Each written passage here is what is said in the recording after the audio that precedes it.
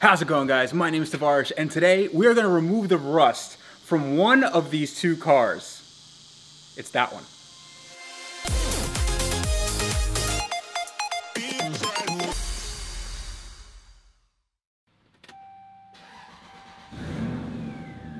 Oh yeah. What you are hearing right now is an exhaust leak coming from this 4-liter V8. That exhaust leak prompted me to go underneath the car to investigate, and that led me to find this.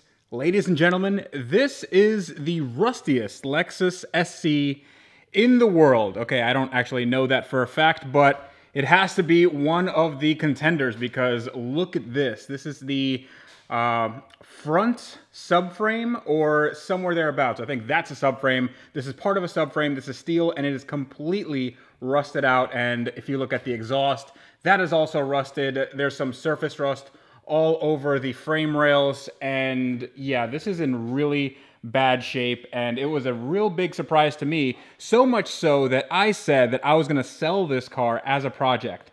Now, when I said I was going to sell this car, I didn't really think it through because when you sell a car, especially when you're moderately known like I am, you don't want to give them this. You don't want to give them basically what amounts to cancer on wheels. So I decided that if I'm going to sell the car, I should probably get it up to a standard where it's passable and it's not actually a liability for people. So what I'm going to do today is I'm going to remove all this surface rust from the bottom end and also tackle this, the subframe and also the exhaust. The exhaust had an exhaust leak and I figured it out because you can see right here, there is a quite a big hole coming out here, and maybe I can stick my finger through. No, I can't. But there is a large crack right here, and that's where all the exhaust gases are escaping and making our nasty sound. I got a new section. Well, it's not new. It's a used section, but it's not rusty. So that's going to go on here, and I'm going to have to take this off. But in order to take that off, I have to get the front wheels off, and then I have to take off this control arm, and hopefully this all comes off without too much problem.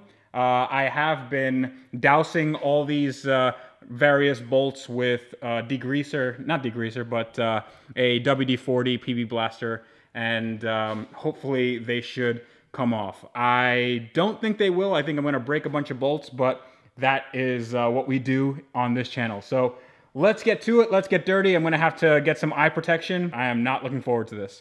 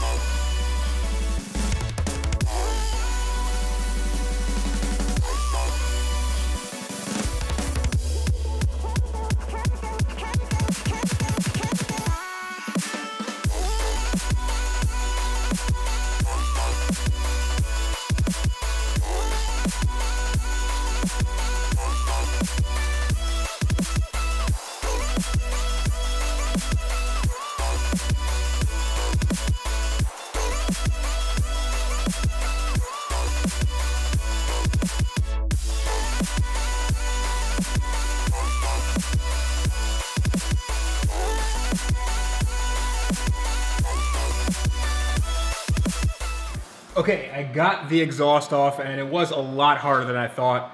Everything here is rusted. Maybe 40% of the bolts made their way out the way they were supposed to. Everything else broke and I had to use a grinder, as you just saw. However, there are a few problems rather, because there's more than one. I'm not sure if I'm going to get to the subframe today because it's a really big undertaking. I have to basically, I took that wheel off, I have to take the other wheel off, and everything in suspension pretty much has to come apart, so that might take me longer than just today. But when I took off the exhaust, let me show you what happened. The exhaust basically just came off of this piece, this collector pipe. It's not supposed to come off this collector pipe. It was so rusted that all the rust just, yeah, all it needed was just a good tug, and it came right off. That didn't sound very good. So I'm stuck with a dilemma. Take a look at this. This is the rusted pipe. And as you can see, this is it's pretty gnarly. I don't think I can weld to that. It is really bad. So I'm gonna have to find this this section, and I don't know if I can do that right now, but I'm gonna have to do that. Or if I can clean this up enough to weld it. I don't want to do that just because you never want to weld to rust. Rust is something that always takes longer than you think. But we got some progress done today, and I'm not ending it there. So what I'm going to do now is all these little surface rust spots. I'm going to get a drill with a wire wheel, and then I'm going to hit it with some rust removal or rust neutralizer. So to make sure that it doesn't go through, because this looks like it's only on the surface. So I'm just gonna clean that up, and then I have to figure out what I'm gonna do with this exhaust and that subframe.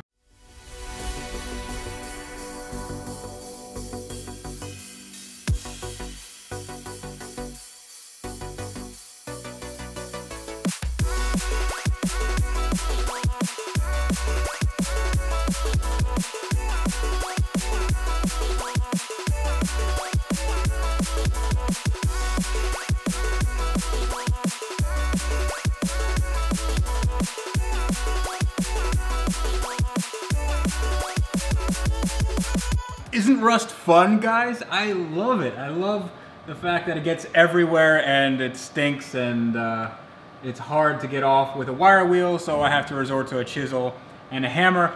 But I do have a lot of work ahead of me, and since I don't want to just give you guys a video where I am taking apart rust for hours and hours on end, which is what I'm gonna have to do, I'm gonna take this as a given, and we are going to pick up next time with the major work with the exhaust. I still don't know what I'm going to do with the exhaust.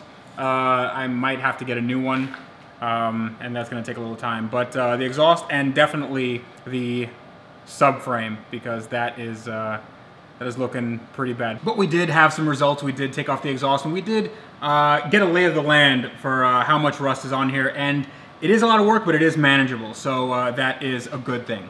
I'm gonna leave it there, and next time you can see some more of this. And it shouldn't take, this is not a long-term project. This is maybe a week, and then that's it. We're gonna give it a clean bill of health and then sell it on to somebody that really likes Lexuses, Lexus SCs, this sort of thing, and can make it a project of their own. But I wanted to give somebody else a clean slate. I wanted to give them a car that is not a liability on the road. If you like my video and you want to support me, consider subscribing. Subscribing helps me get the word out that I like to do this kind of stuff, even though I have rust in my hair currently. If you want to support me personally for these builds do cost a lot of money. Not this one, but my SL, my S-Class, Aston Martin costs money. All this stuff costs a lot of money, and it's just coming out of my pocket. You can buy one of these shirts. It's a hashtag wrench everyday shirt, and I want you guys to get them dirty. I want you guys to send me pictures, guys. I want you to send me your wrench everyday shirts and how dirty you get, and I will put them on my videos. But for now, this is me telling you that on cars like this especially, you guys need to wrench every day.